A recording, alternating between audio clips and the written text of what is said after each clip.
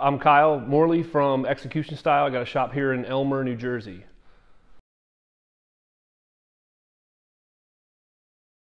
I tend to paint basically baggers, soft tails, a few choppers here and there. It seemed to lean the way of baggers for a while. Lately I've been doing some helmet work, but it's basically just Harley Davidsons in general.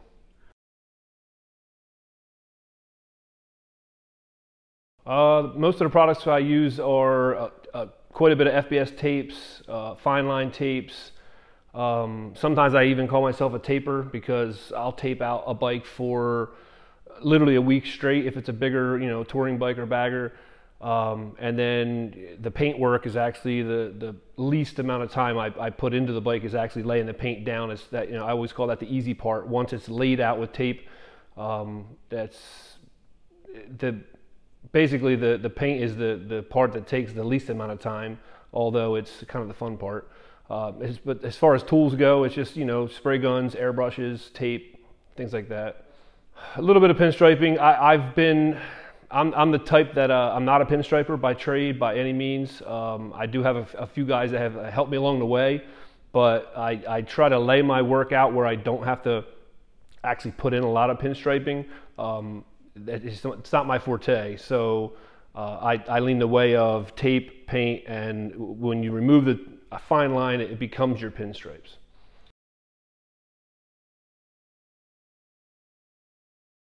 So both.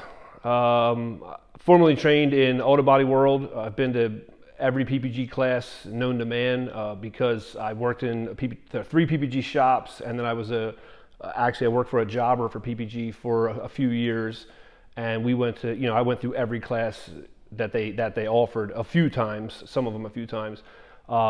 So as far as that's concerned, I'm formerly, professionally trained, but as far as the artistic side, I'm self-taught for the most part.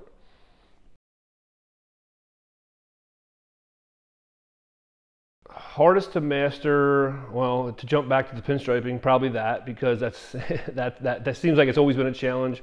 Leafing has always been a little bit of a challenge, although I have been doing a lot more in the last couple of years. The hardest part really is design, just coming up with something fresh and something new and trying to outdo yourself from the last job.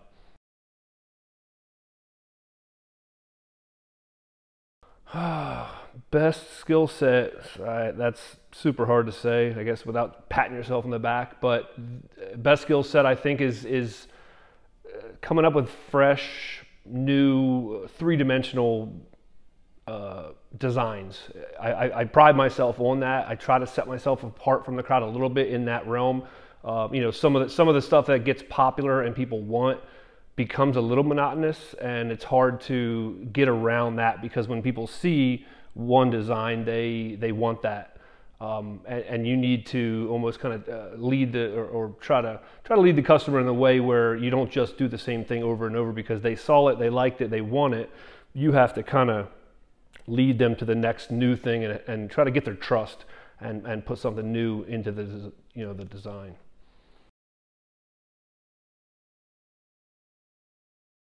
Weirdest paint request. That's pretty hard. That's pretty hard. I feel like I've painted everything from mailboxes to mixers, kitchen mixers for women and stuff. And it's just, it's hard to say what the really weirdest one is. A guy just stopped the other day and booked a 1940s jukebox. So that's just some off the wall stuff, but I don't turn any of them away. Basically, if they come here and it's it's a job and it looks fun, I'll accept the challenge.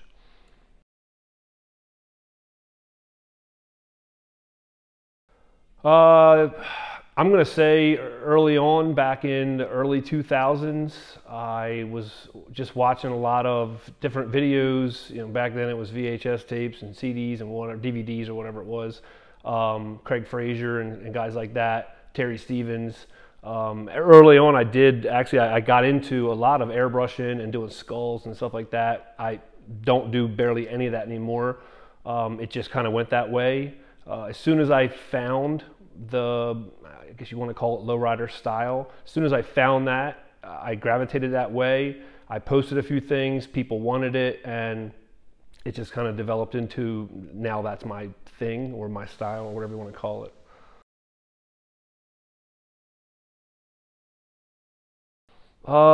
Been painting since 1998, so whatever that is, 20 some years, I guess. Definitely, I grew up in the body shop, working in body shops, painting. I'm going to say on the side from, when I was working in the shop, on the side I would do helmets, small stuff, even mailboxes, whatever it was, just to get my hands on it and try new things. Sometimes it was even just for buddies or whatever it was, just free to get the practice. And I even did some of the cabinets that are here in the shop still 20 years ago. Just when I didn't have something to do, I would spray some cabinets and give it a shot. And that's kind of where you learn what works and what doesn't without without messing up on somebody's paying job.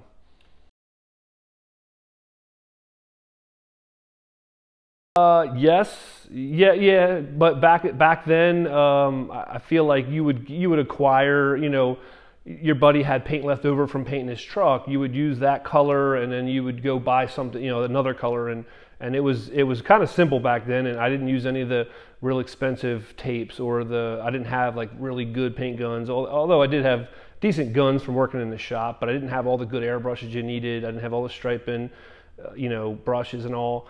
But expensive, not really, because you made it work, and a lot of our buddies around here would always, we would trade back and forth. So, oh, you can borrow my gun, or you can come use my booth, or whatever it was. So I wouldn't call it expensive, back then, to try it out. Nowadays, yeah, it's a little pricey. I mean, the materials, especially when you know what's right and you know the good stuff, the materials are up there, but it makes the job if you're using the right stuff.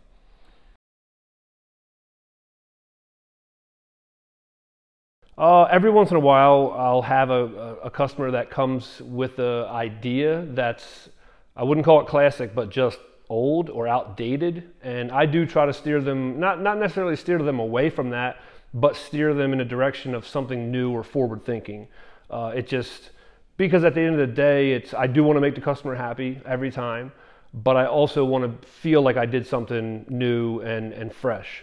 So I will kind of aid them in, if they hadn't seen the newer trends, or and I tell a lot of people this, when I do any and all of my donation work, skate decks for benefits and all that kind of stuff, that's usually when I can throw colors and designs and just weird stuff that a customer wouldn't normally ask for. I do that, and then a customer will see that and want it.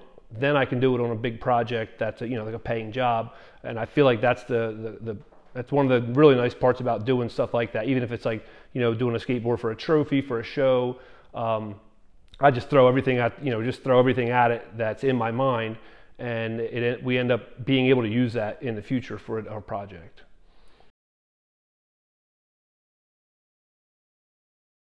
I have had a few that just, guys with bikes, they get, me included, you just get tired of the bike you have, the paint job you have, whatever it may be.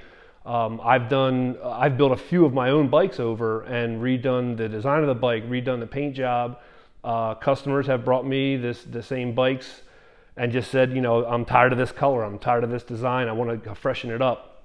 I'm completely okay with that. Sometimes it's sad to start sanding down your own paint job that you like and they liked, but to have it but to freshen it up and do something new I'm always down for that.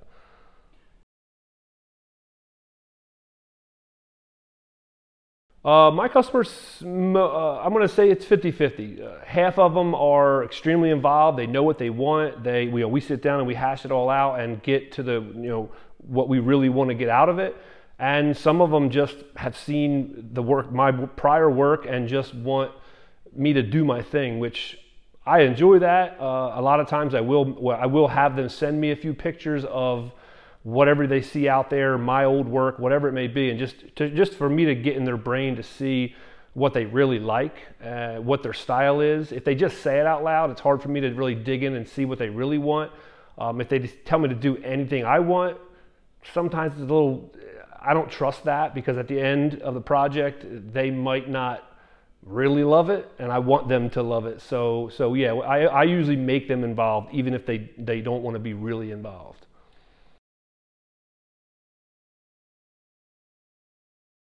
Inspirations for my paint jobs come from absolutely everywhere.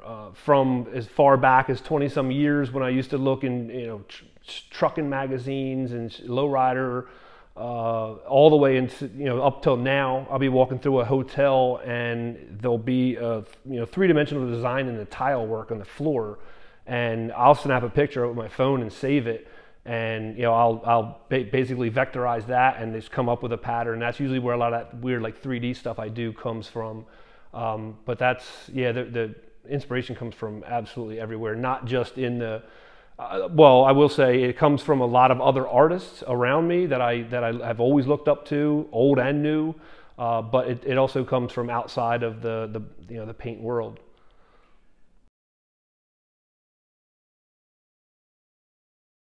That goes both ways, I think. I obviously see things out there that I can tell were inspired by something I did. I've done paint projects that were inspired by a different artist, and there's a fine line. You don't want to copy anyone, but everyone gets inspired. Just like when you hear a song and you say, wait, that sounds like a song I already heard, but it's not the exact song. It might be some similar lyrics or whatever it may be. So there's always going to be that little bit of a mesh between artists and styles, and but I think that's actually a good thing, because it keeps the whole industry moving forward, because everyone's kind of flowing off each other and pushing off each other, basically.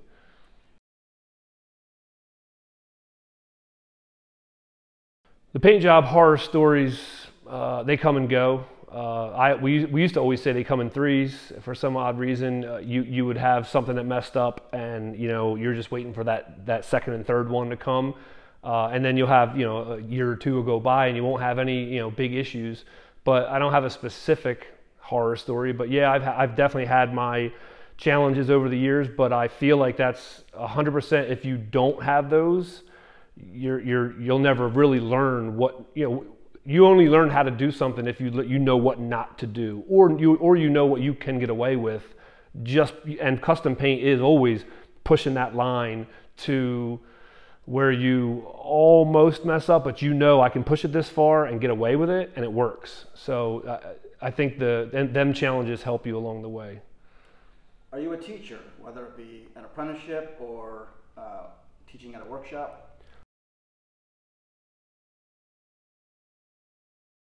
I would never call myself a teacher by any stretch, but I have done classes. I've done the Brushmasters Getaway. I've done some when Airbrush Action was still around. I did a handful of classes with them. I did a few with PPG at their training centers. We've been in talks about doing a few with Trollers out in LA, but I haven't done any. I haven't done any lately because of the pandemic stuff. We've actually talked about doing a few up in Das's place in New Jersey, because it's close to me, and they offered the facilities. So yeah, I actually enjoy that part of it. I do enjoy teaching. Not necessarily teaching, but helping the up and comers or the hobbyists or whoever it may be. I like sharing my knowledge that I have and experience.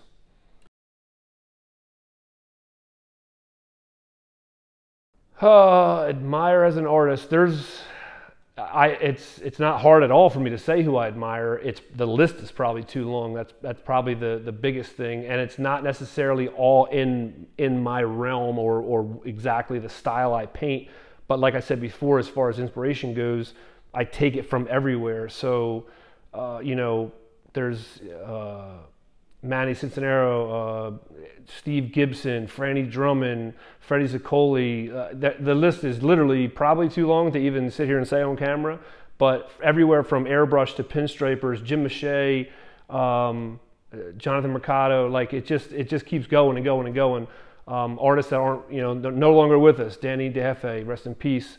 I've looked up to all these guys for years and years, and even some of them are fresh on the scene or just started, and they're I look at them and go, I can't believe they're coming up with this new fresh idea that it inspires me. So yeah, there's there's tons of guys out there, guys and girls, that I look up to and watch what they're doing, and it inspires me every day.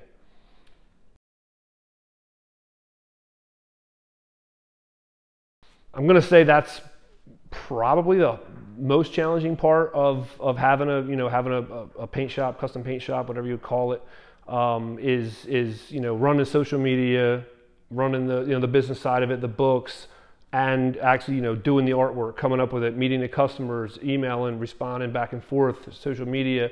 It's a lot to juggle. I don't mind it. I enjoy it, and I kind of pride myself on staying up on responding back and forth and communicating with customers.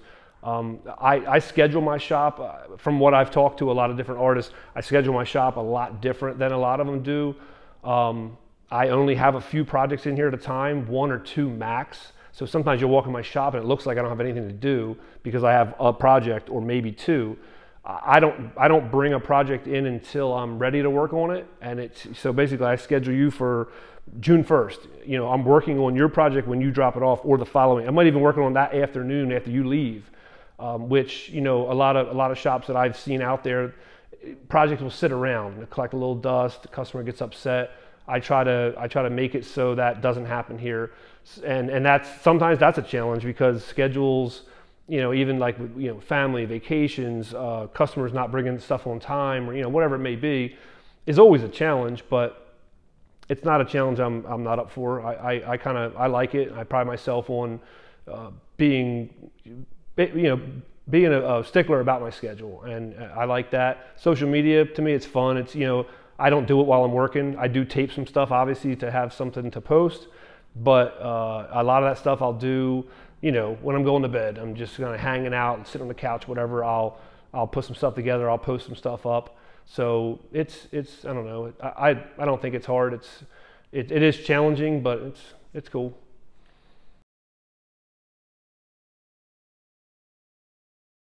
I don't have any specific awards that I've won that I'm really proud of. Anytime I build a bike, which I don't build bikes here for a living, I do it for myself, my friends, family. I built a couple bikes for my dad. When I build bikes, I do use them to show off my work, obviously. But when I do, if I build a bike from scratch, or whatever, however I build the bike, I usually take a Harley and break it down and build it back up my way.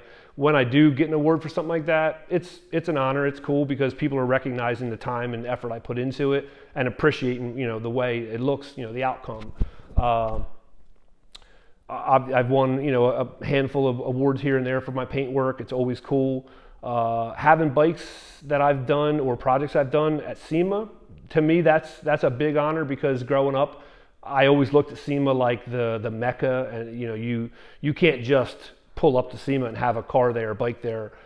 You have to have respect of your peers and even the brands that you're using the products. So to have a few bikes there for the last, I'm going to say 6 or 7 years, to me that's a huge honor. And obviously I only have my sponsors and the brands I work with to thank for that. But it's a big honor to see them appreciate what I do year after year.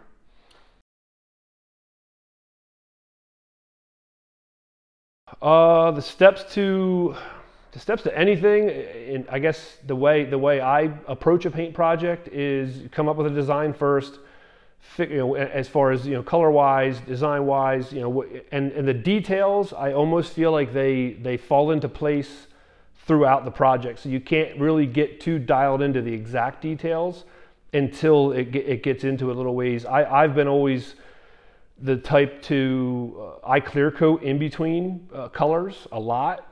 It allows me the chance to experiment as I'm painting something. So if I painted something black and I'm going to put white graphics on it, if I paint it black, clear coat it, wet sand it, then I can do whatever I want. And if I don't like it, I can wipe it off, I can sand it off, and now I still have my base coat that's clear coated and protected. A lot of guys out there don't do it because it's a waste of material, it's a waste of time. I don't see it that way. I see it as it's given me that canvas to be able to do whatever I want and not have to worry about, be super careful, and like, you know, if I mess it up, I got to repaint it black again. You don't have to, just wipe it off and start again. So it allows me that little bit of a freedom. But as far as the process goes, that's about it. I usually clear in between most colors, not every single one. I'll do a lot of my tape out first over top of that initial clear and sand. I'll do a lot of the tape out work and not add a lot of tape after. So I'll mask everything. I'll have the whole design laid out, back masked, and I'll spray color, peel tape, spray color, peel tape. So I'm not putting tape back on fresh base coat, which always tends to, you know, cause problems. So that's the gist of my process, I guess.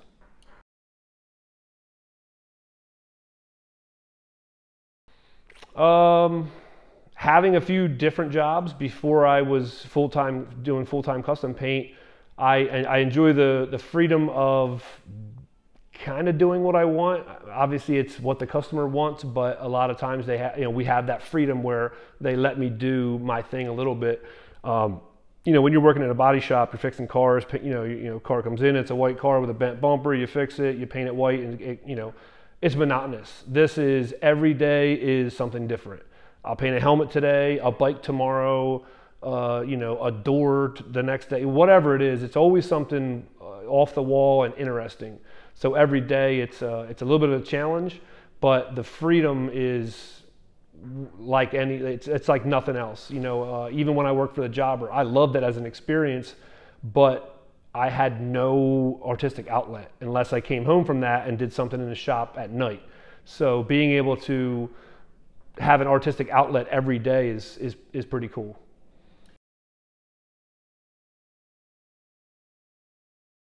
I enjoy traveling. I love traveling. In the first few years of opening the shop, I did travel quite a bit. I've traveled to Vegas to paint a bike. I've traveled to Texas to paint a bike. But when I did that, I always talked that customer or builder into, on the next one, let's ship it here. And I'll say 95% of my work is shipped here. You know, I'm in New Jersey. It's not exactly the custom mecca of the United States. It's, you know, kind of in the middle of nowhere. So, you know, customers will ship me stuff from almost all states, really. I mean, anywhere from Washington to Texas, Vegas, the Carolinas, wherever it is, they'll ship the bike here. I'll paint it, package it up, bubble wrap it, and ship it back. It's worked, knock on wood, it's worked for the last 8 or 9 years without any hiccups. But I have traveled, and I will, but I'd rather just do it here because I'm surrounded by everything I have, everything I need. I don't have to package it up and send it out to the shop I'm going to, you know.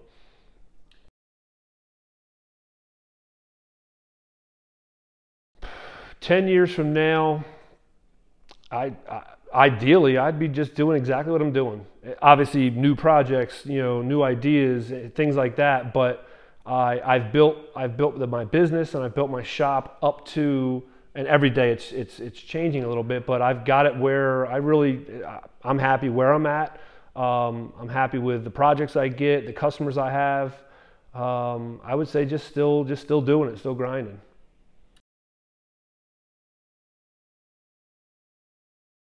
Shout outs certainly to any and all brands that I work with, RTI, Indasa, PPG, Paint Huffer, Metal Flake, Trullers.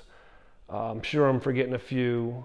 My wife, my daughter, for supporting me every day, letting me do what I do, and understanding the weird stuff that goes on in my brain to make this happen. You know, working weekends here and there when I have to, traveling, you know, all kind of stuff like that. My dad, he still works with me every day, helps me, you know, do all kind of stuff. All my buddies, we're all in the same, a lot of my buddies are all in the same field. I got one guy that comes here and helps me, Sammy. He's a good guy. He's a new kid, up and coming. He's grinding. But yeah, just, you know, anybody who, you know, if I didn't mention your name, you know who you are. You know, I get a lot of help. It's not just me. Yes, I'm a single guy, single shop, single owner, but there's a lot of hands out there helping along the way for sure.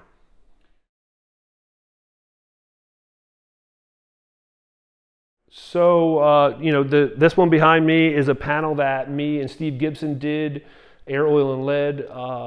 We do a lot of projects together. We kind of collaborate on a lot of bike projects and stuff like that. This is one we did for Iwata, I'm going to say 3 or 4 years ago for SEMA. I believe it was lowrider themed, or, you know, I think it's what it was.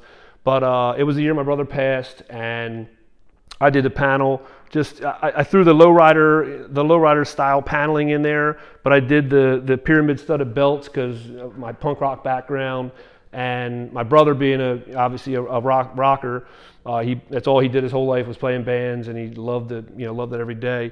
So we did a tribute to him, and I thought it was something super cool to do for that. It meant a lot. Steve always supports me on all projects like that. And we got to show it to the world, you know what I mean, at SEMA with, you know, thousands and thousands of people, and, you know, it still hangs in my shop to this day. That's it, man. Cool.